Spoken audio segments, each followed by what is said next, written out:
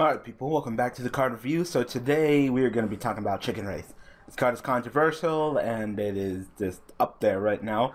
So I'm going to go ahead and talk about it, give my opinion about it, and talk about that Chicken Race FTK.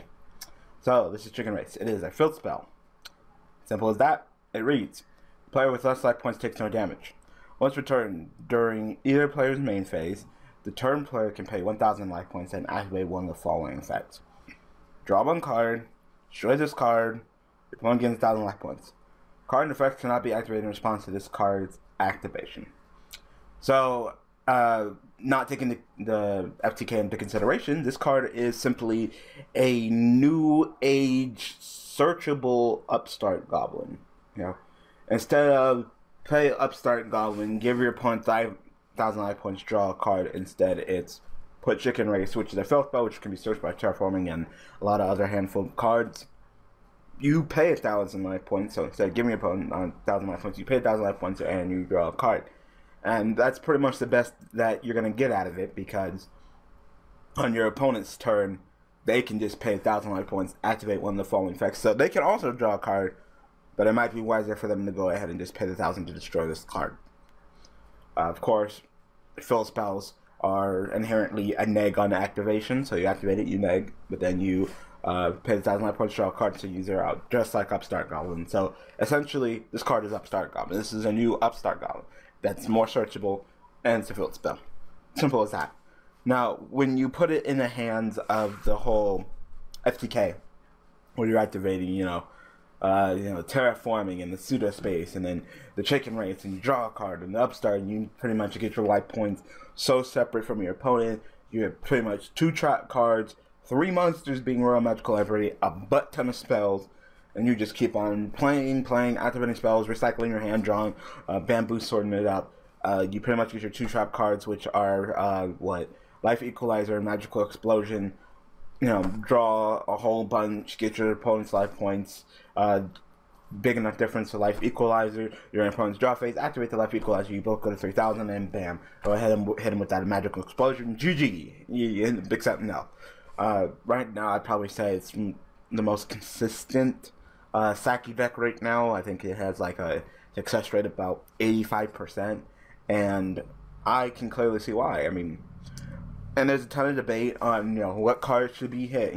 Some people are saying, Magical Explosion's already at 1, so why don't we ban it? Well, if we hit Magical Explosion, if we ban Magical Explosion, you could just use Blast in the Ruins. If you don't know what that card does, I think it's if you have 30 or more cards in your graveyard, you inflict 3,000 damage to your opponent, and that card's at 3. So, there you go. And in this deck, if you haven't seen the Chicken Race FTK, you will have 30 cards in your graveyard by the end of your turn. You just go first, and you can just sack the hell out of your opponent by rinsing, recycling, Bamboo Sword, and Golden Bamboo Sword, and drawing, and Magical Stone Excavation, and Reload, and Magical Mallet, and you keep putting your hand back and shuffling, and then the terraformings with the Chicken Race, with the pseudo space, with the Upstart Goblins, and the you see there's a lot of that this deck does, right? One of the major plays that it does is that it equips a monster with that Shadow Bamboo Sword, and then plays Golden Bamboo Sword and draws it up. Yeah. Flip it to a monster. This deck only runs 1 monster.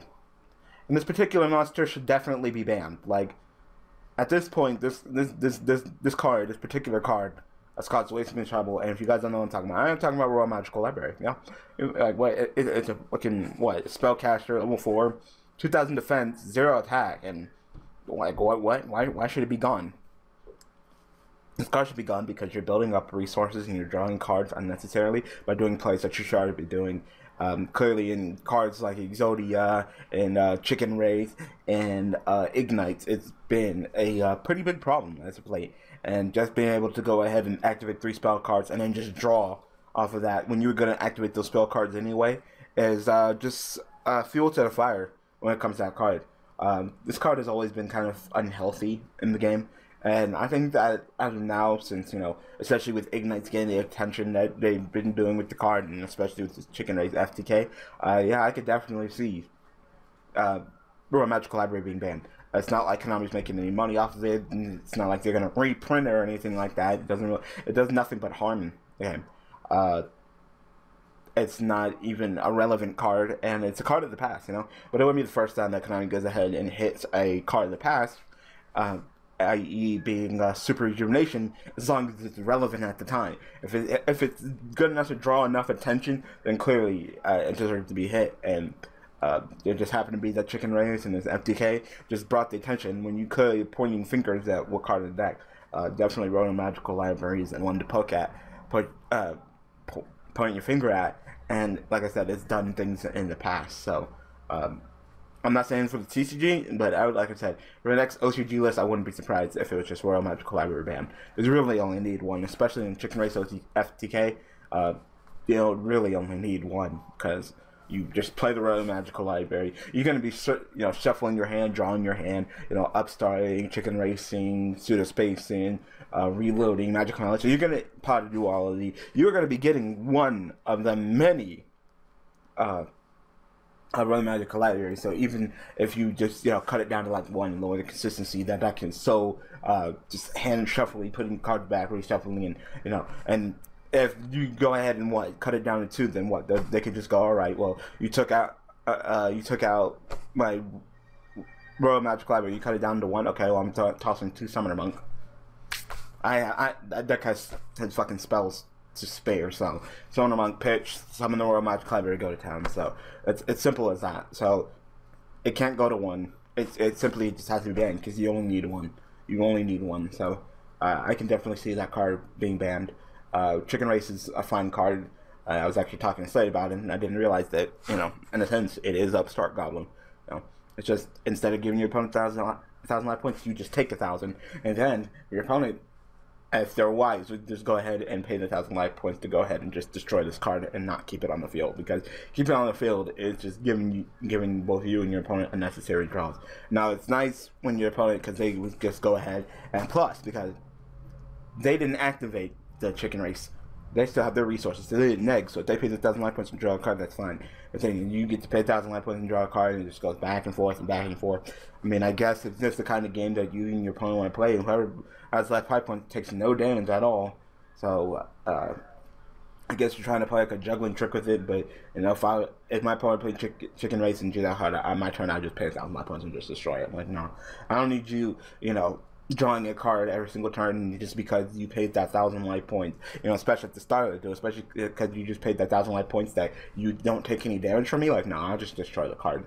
So, like I said, in a sense, it's Upstart Goblin. It's a fairly good card. It's searchable through Terraforming. You can copy with Pseudo Space. You can do the Chicken Race FTK. But, like I said, if any card should be hit, it should be a Royal Magical Library. So, I'm going to go ahead and call that for an episode of card review. So tell me what you guys think about Chicken Race. So I hope that you guys enjoyed. So thanks for watching. Thanks for the support. And I will see you guys next week with some more cards to look at. Alright, people. Thanks for watching.